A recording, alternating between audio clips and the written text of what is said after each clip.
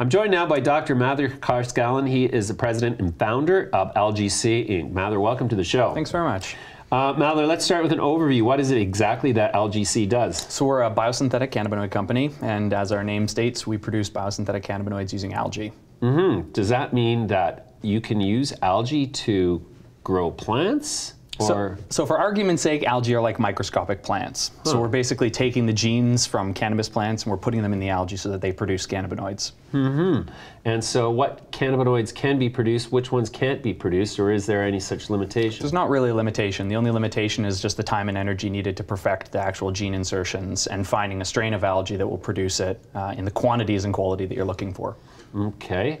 And why algae? I mean, others are trying to develop biosynthetic cannabinoids on yeast and bacteria, for example. What attracts you to algae? Right. So, I mean, you can really start to see the superiority of algae when you break it down into kind of 3 steps. So, I mean, you've got your inputs, your nutrients, then you've got the organism itself, and then you've got all the waste products and the outputs at the back end. So if we look at the inputs, yeast and bacteria pretty much all require sugar to grow. So now you're competing with the food industry. You also need a pre-processed nutrient source in order to feed them. In addition, the actual growth of it has to be in a fermentation tank. So you're very limited in how you can grow algae, where you can grow it, where you can source that sugar. Alternatively, algae can be grown using sunlight and carbon dioxide. They can be grown using sugar. They can be grown using chemicals, and also just like a myriad mixture of all of those combined. So you've just got much more of a versatile organism that can be grown, anywhere in the world using the, abundant resources of that area. When we move on to the organism itself, I like to think of all the microorganisms as a little assembly line. So you have inputs come in, a bunch of processes happen, and you have an output come out. So if you look at bacteria and yeast, they would be like a car assembly factory where you'd have to buy the chassis and your doors and your seats from another producer, and then it would put the engine in and complete the product, right? So they don't naturally have all the material inside of them needed to produce cannabinoids. Algae are different in that they have all the natural precursors for the cannabinoids naturally abundant inside of them. So you can produce your car from scratch. And then lastly, you've got the output. So I think this is where a lot of companies have failed to sort of look into, in that once you produce your actual cannabinoids and you extract them, what are you going to do with your waste products? So algae are beautiful in that they have an abundance of utilities. So I mean, they're high producers of omega-3s, they're high in protein, vitamins, minerals. So they're a superfood that's branded and is naturally, abundant across the world, and also from a consumer perspective is a very consumer-friendly product. Okay, so the sort of holy grail in biosynthetics is producing cannabinoids in sufficient quantity and at a rate where the economics make sense. So in order to succeed, you need to be able to produce cannabinoids at a fraction of what they're produced for through cultivation. Correct. And so where are you at in that sort of process? Have you actually evolved to the point where you can produce commercial quantities of CBD and THC using algae at commercially preferable prices relative to cultivation? Right, so we plan for the worst and we hope for the best. So in a worst case scenario, we're looking at about a 1% concentration in the algae. And so given that concentration, we're still looking at a $350 a kilo for pure cannabinoid extract.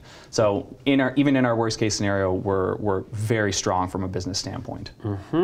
Okay, and so how soon then until you're actually producing cannabinoids in commercial quantities? Yeah, so Q1, Q2 of next year is the schedule for hitting commercial scale. So the commercial growth trials start this summer, in addition to expanding out our portfolio of different strains and species of algae that we're using. Wow.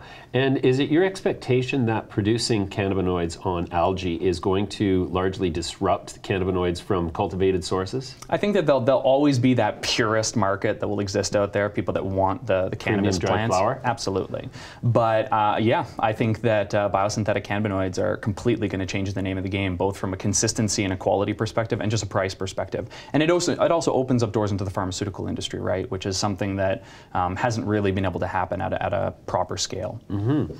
Have you considered that the market is going to be somewhat resistant to the concept of a genetically modified organism as a source for cannabinoids? I mean, the reality is pretty much everything we eat is genetically modified, right? To a certain extent, everything in nature is genetically modified. It just takes longer in order to do it.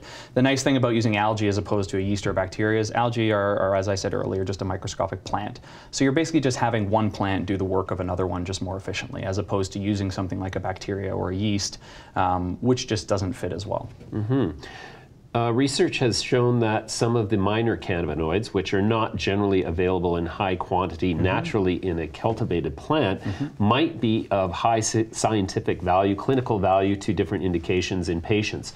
Is it conceivable that you will be able to target specific minor cannabinoids and express them in commercial quantity in a far superior way than to cultivated cannabis? Yeah, absolutely. And this is where it really gets cool. I mean, at the end of the day, anybody that's in biosynthetic cannabinoid production is really developing a methodology, right? It's a process. So the end goal, I think, for everybody is a client-driven designer microorganism that produces, a biochemical profile of cannabinoids and other high-value add products that meet the requirements of the client. So you could have a patient come forward or a company come forward saying, I want to treat X, Y, and Z symptoms or ailments.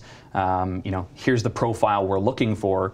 Turn all the knobs, tweak all the buttons inside your algae, and out comes essentially a designer James West algae strain. Ooh, that's exciting. I don't know if the world's ready for that yet. What are the other elements that are going to be required to successfully commercialize algae-grown cannabinoids in terms of regulators? So, I mean, obviously it has to be approved that you can produce cannabinoids from a different plant, right? I think that there's still a little bit of gray area now. We're not growing cannabis plants, but at the end of the day, as soon as you produce those cannabinoids and they're extracted, you still have a cannabinoid. So obviously the regulations need to, form and continue to develop to incorporate this, and I think that we're heading in the right direction for that. What is to say that algae is the better way relative to the people who are growing on bacteria and yeast, who also are making representations that they too soon will be able to produce it, and they'll be able to produce it cheaper than anybody else? And who is anybody ahead of you? Do you view anybody in the industry ahead? I think one of the biggest advantages that we have is that there's no mystery on how we're going to commercially produce the algae, and this is a big problem. So you saw this in the algae biofuel industry 10 and 15 years ago, where at a lab scale and even semi-pilot scale, the results were incredibly encouraging and everything was working. And as soon as they went to a commercial scale, all hell broke loose.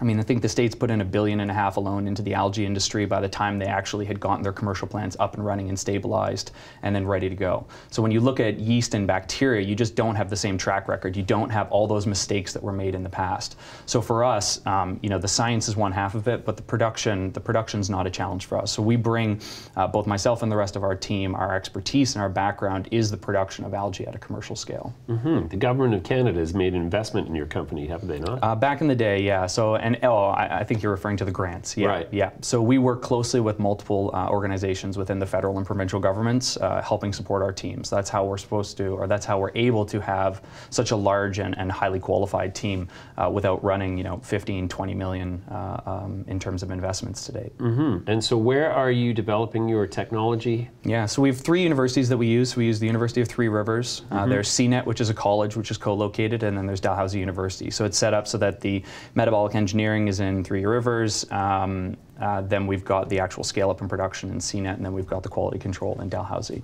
Okay.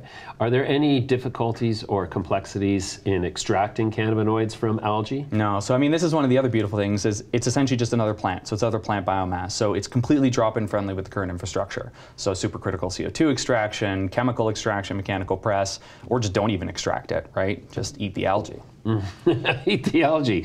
Okay, so how much more capital is Algae-C going to be requiring to get to commercial viability? So we're doing a raise right now. So we're doing a raise for $3 million right now, and that's going to essentially take us to a point where we're ready to commercialize. Wow. Do you have any relationships in the developmental stage with any end users? We're talking to quite a few organizations at the time. Okay, so what would be the first range of products you'd be targeting? So obviously the majors, right? The THC and CBD. And the rationale behind that is I think when you look at the biosynthesis sector, a lot of people are targeting a lot of different compounds. And most of the companies don't have a huge team. We don't all have $250 million bank account with 300 employees in our own private massive R&D facility. And so the more products that you end up working on, the more thinly spread you are. So it just becomes harder to actually produce quality work out the back end. So we wanted to focus on let's get the majors out of the way, and then let's start diversifying our product portfolio, both in terms of cannabinoids, terpenes, and then other products as well. Okay. Mather, we're going to leave it there for now. That's a great intro to the company. We'll come back to you soon, and best of luck. Thanks very much.